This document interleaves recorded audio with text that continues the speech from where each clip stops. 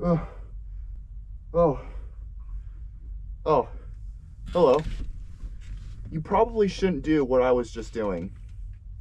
Yeah, the truck wasn't moving, but it's still not a good idea to fall asleep in the driver's seat, because it will basically train your brain to think that the driver's seat is an okay place to fall asleep, which it's not. Since you guys are here, I might as well give you a quick tour of my new truck here. I'll just go over a few things. Where I put my microwave, the new location for that, and the seatbelt net for the bed that keeps you from flying out if somebody else is driving recklessly.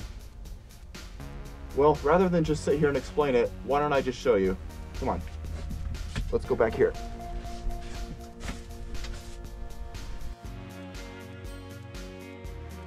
All right, so back here in the bunk, you can see on the bed here, we have this net seatbelt thing.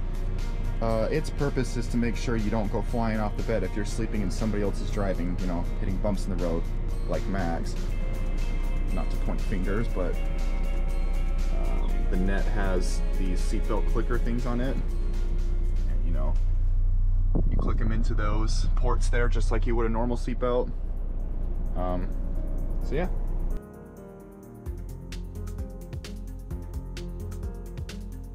Okay, now I'm going to give you guys a quick demonstration on how the bed net works. Okay, so first, don't want to lay on my tail here. Okay, so you take, it's just like a seatbelt. You oh, that's not it. Where'd it go? So as you can see, it looks just like a seatbelt. Oh, it's just like a, if I can get it. Just buckle this into place right here, and then wrap yourself in it like this, so that way when Max hits every single bump in the road, I won't go flying off the bed. And then we take this part here and we buckle this up here.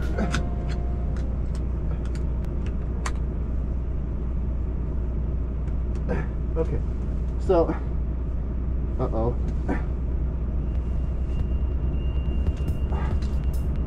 Crap. I think I got a buckle wrong.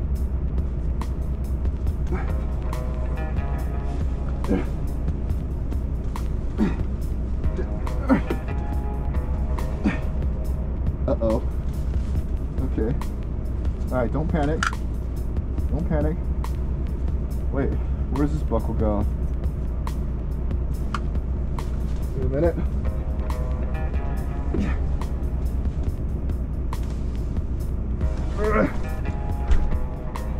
Ah, crap, not again. Okay, let me just...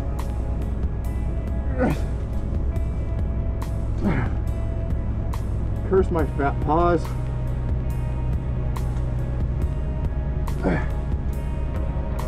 All right, one sec. Gotta call for backup here. Ow. Yeah, hi Max. I know today's your day off and all, but I was wondering if you can give me a quick hand with a quick favor. No, I'm not stuck in the net again. Why do you always assume when I ask for help that I'm just stuck in the net? Fine, I'm stuck in the net. How soon can you be over here to get me out? 2 hours? But I'm stuck now. Alright, I'll just wait here. Alright, thanks, bye.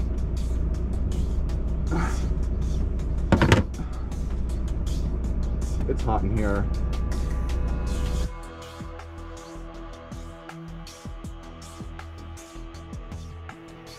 So this is where I keep my microwave. As you can see, it's in a much better place than it was in my last truck.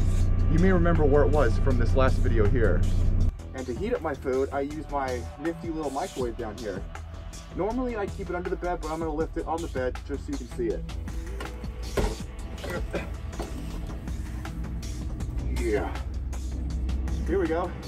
Now, obviously, it's in a much easier to reach place, and it's at eye level, so I can see the food rotating and cooking, and it can be accessed easily by just the push of a button. Ow! Darn it! Microwave. It's not the first time it's done that.